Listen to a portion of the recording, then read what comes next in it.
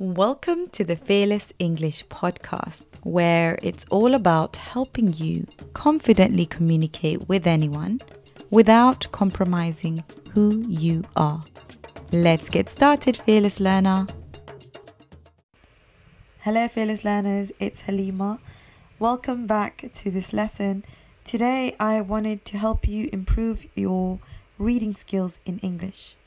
As you can tell by my voice, I think I'm losing my voice. It's starting to sound very deep and different, right? Am I right? Okay, let's look at the different tips I have for you to improve your reading skills. Now, remember that I know a lot of you would just want to, but you want to improve your speaking skills. And sometimes you might be thinking, if I improve my English, let's say reading, it's a waste of time. Or if I try to improve my writing, it's a waste of time. In fact, it's not. Reading can immensely help you improve your vocabulary and allow you to see the chunks, the sentences structured in a way that is natural. Now, let's start with the tips. Tip number 1 is to start with easy text. If you are someone who thinks about reading in a negative way, and you think, I just don't like reading, why don't you start with simple text? Things like children's books, comics.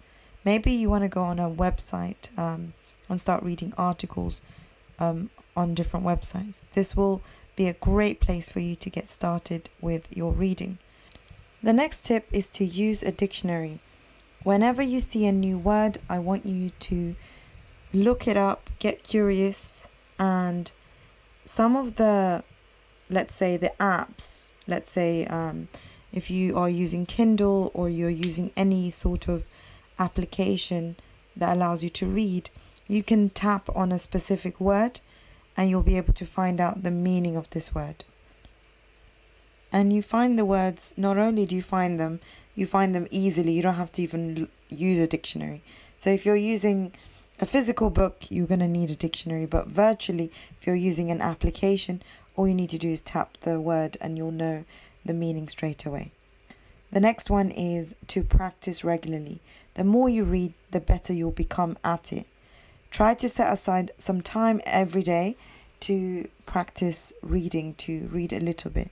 Whether it's a book, an article, a blog post, the more you read, the more you will improve. Now, as you read, when you find new words, I want you to have a notebook where you start noting down any new words that you learn. And this will help you keep a record of any new words you learn and actually be able to go back and use it in sentences, put it on your cue cards, memorize it so that you can use it in your speaking.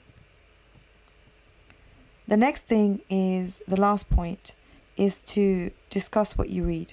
After you finish reading a blog post, a text, a story, find someone that you can discuss the book with.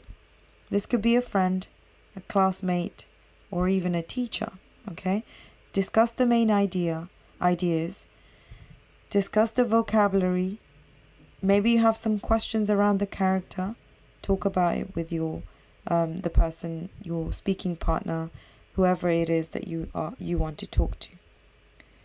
This will help you become a lot better because the more you engage in what you're reading, when you talk about it and you make it come alive, the more memorable it will be for you. Now, by following all these tips, you will definitely improve your reading skills. I hope that you do take up some of these tips and you start implementing them. Thank you so much for being here, and let me know in the chat which book you're currently reading, so you can inspire other people to read a few of the books. All right, Fearless Learner, see you next time. If you enjoyed today's lesson, then you'll love our speaking club. where we take what we learn in these lessons and put it into action. You'll get to meet other women and practice speaking English every week for an hour. All you have to do is go to www.blackboardenglish.com/cup. I'll say that again, www.blackboardenglish.com/cup. Let's work together to help you become a confident English speaker. See you in class.